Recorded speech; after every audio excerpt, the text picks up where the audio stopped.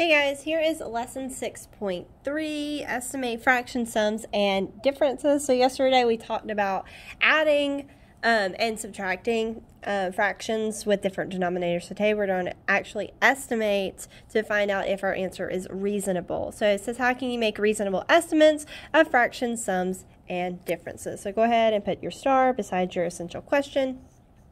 And we'll go ahead and get started.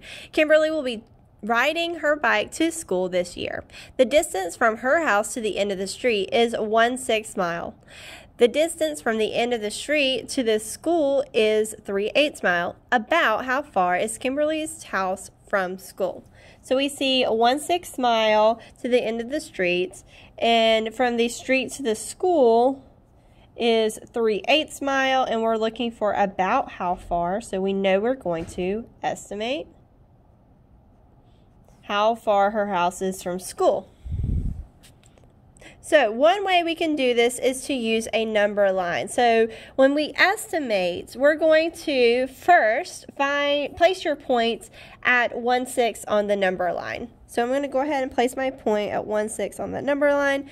The fraction is between what two parts? So it's between 0 and 1/2. So it's between 0 and 1/2. And the fraction is closer to 0 on the benchmark, so we would round it to 0. Then we're going to place the point 3/8 on the number line. So I'm going to put 3/8 on this number line. And the fraction is between, so it still is between 0 and 1/2. The fraction is closer to the benchmark of 1/2. So if we look at it, it's going to be closer to 1/2 than 0, so we would round to 1/2. Now we would add the rounded fractions, so we would have 1/6, we rounded that to 0, 3/8, we rounded to 1/2, so our estimated sum of fractions would be 1/2, so it's going to be about 1/2 mile from the school. Okay, so let's look at another problem. Let's look on the back. This is mental math, and this is most of the time what you're going to do because you're not always going to have a line plot. Sometimes you will, sometimes they'll give you one, sometimes you can create one, but sometimes it's just easier to do mental math. You can compare the numerator and the denominator to round a fraction and find a reasonable estimate. So here is our problem. We need to estimate 9/10 minus 5/8. So what we would do is we would round 9/10. We round 9/10 to, it would round to 1 whole. Because remember, 10/10 equals 1 whole, and 9/10 is really close to 1 whole. Next, we would round 5/8. The numerator is about half of the denominator. So 5 is about half of 8. So we would round 5/8 to 1/2. Okay? Because remember, 4/8, that we know that that's a half of a pizza. So that would be about, that is 1/2. So 5/8 is a little bit, it's close to 4/8, so we know it's about 1/2. Now we are going to actually subtract. So I have 1 whole minus my 5/8, which actually we rounded to 4/8, which is 1/2, sorry. So 1 whole minus 1/2 equals 1/2, because if we have 1/2 plus 1/2, that gives us 1 whole. So 9/10 minus 5/8 is about 1/2. Now, we're going to do that with these other ones. Now, there's always, sometimes there's a little bit of wiggle room with these estimates, just like normal numbers. But for the most part, you are going to see the same answers throughout. All right, so I have 2 7/8 minus 2/5. So I know that 2 7/8, if I just look at this fraction part of 2 7/8, let me zoom it in for you a little bit here. It's a mess. All right, 2 7/8. My 7/8, that's going to be close. I know that 8/8 is 1 whole. 7/8 is super close to 8/8. So I'm going to round that to 1. So if I have 1 plus my 2 wholes, that is 3 Okay, so now I have 3 minus, now what would I round this to? Well, I know that 2 is about half of 5. It's not exactly, because remember, we're not looking for that exact, but we know it's about half of 5, so we would round that to 1/2. So 3 minus 1/2 equals, well, I know that 2 and 2 halves is the same as 3, right? Minus 1/2, so that would give me 2 and 1/2. Okay, those are a little bit harder when it comes to having these mixed numbers in here.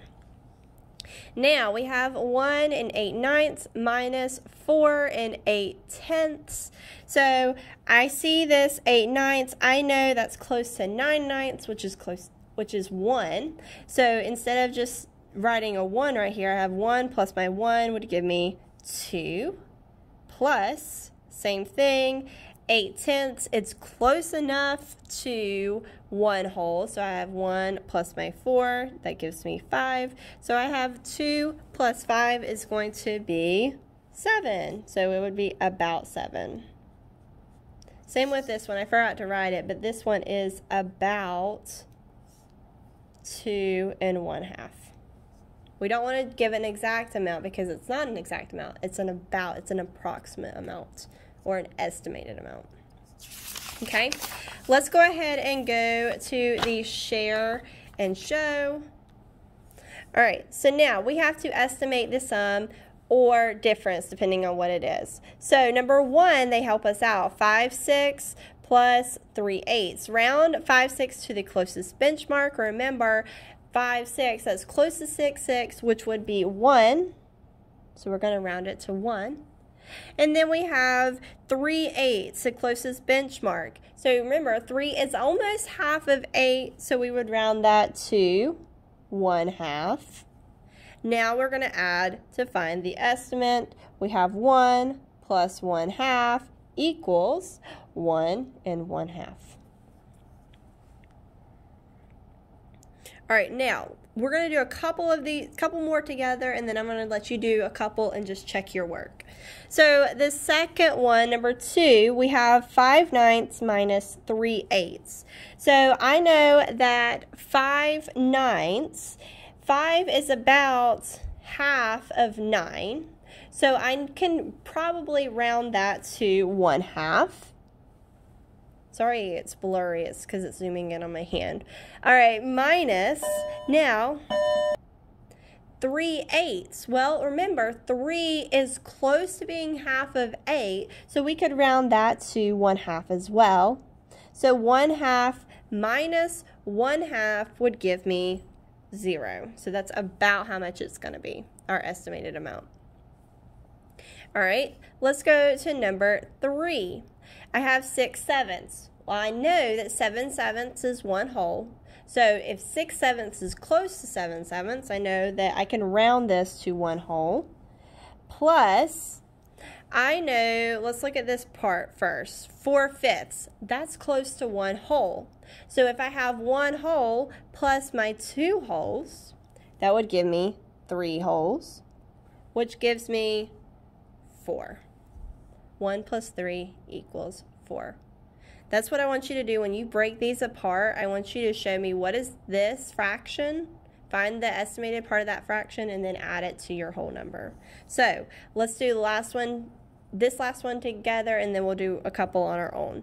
All right, so 5/6. I know that 5/6 is close to 6/6, which is the same as 1, so I'm going to round this to 1, plus 2/5. I know that 2 is about 1/2, half of 1 whole, or 2 is about half of 5, so I'm going to round that one to 1/2.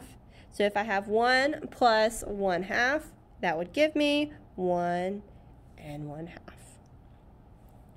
All right, so now I want you to do some of these on your own.